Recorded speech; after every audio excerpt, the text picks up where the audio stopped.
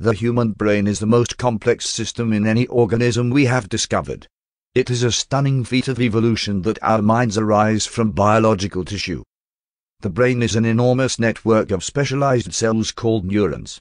Everything your brain does, your mood, memories, thoughts, and feelings are all signals in this network. Today you will be learning how neurons work at the molecular level. Discoveries in the chemical workings of neurons has led to new understanding of mental illness, psychoactive drugs, and even consciousness itself.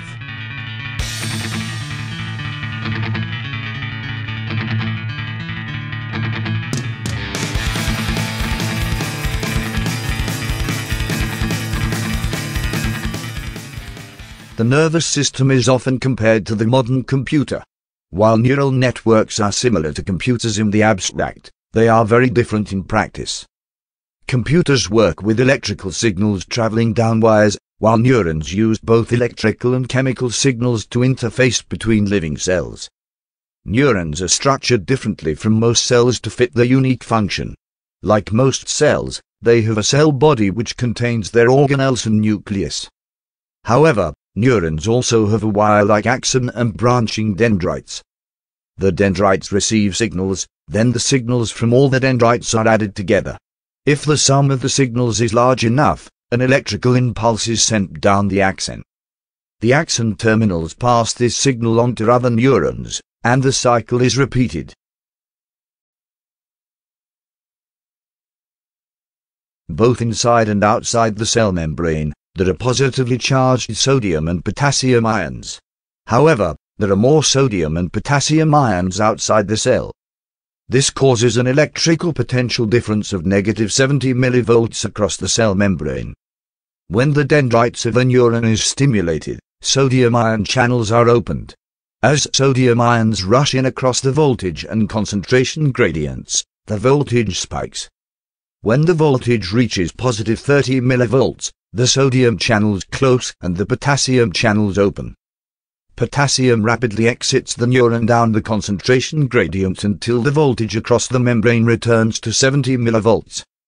This momentary spike in voltage is known as an action potential.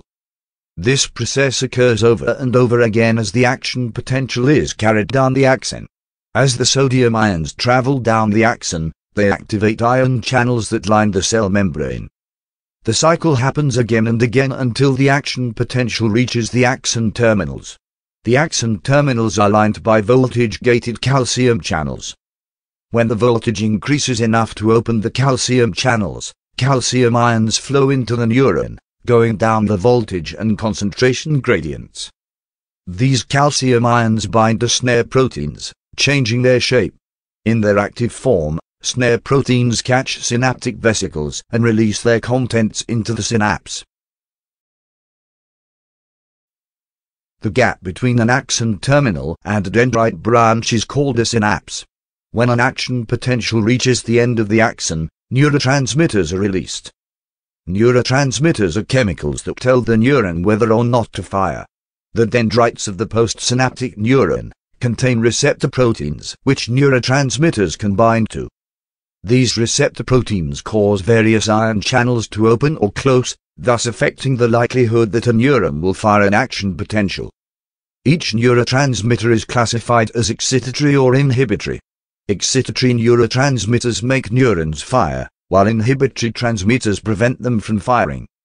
Let's look at some neurotransmitters and their functions in the brain. Glutamate, the memory neurotransmitter. Glutamate is the major excitatory neurotransmitter in the brain, and is involved in cognitive functions, such as learning and memory. It also regulates brain development and creation of nerve contacts. GABA, the calming neurotransmitter. Gamma-aminobutyric acid GABA is the major inhibitory neurotransmitter of the brain. Its role is to calm firing nerves in the central nervous system. Increased levels improve mental focus and relaxation, while low levels can cause anxiety, and have also been linked with epilepsy. GABA also contributes to motor control and vision. Drugs to treat epilepsy often act by increasing levels of GABA in the brain. Serotonin, the mood neurotransmitter. Serotonin is thought to be a contributor to feelings of well-being and happiness. It regulates the sleep cycle along with melatonin, and also regulates intestinal movements.